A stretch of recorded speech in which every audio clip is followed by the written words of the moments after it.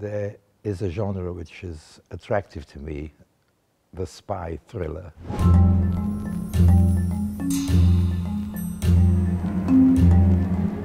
I like spy fiction. In Hapgood, the whodunit question is answered quite early on in the play. The howdunit takes a bit longer. The title of the play, Hapgood, is in fact the name of the main character, Elizabeth Hapgood. I was promoting a woman to a position in the Secret Service, which a woman at that time possibly had never held.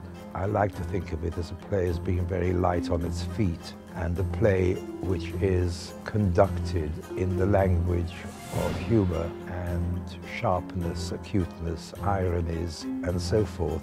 Deception is so deep in the nature of a spy plot that it's hard to say where the game stops, actually.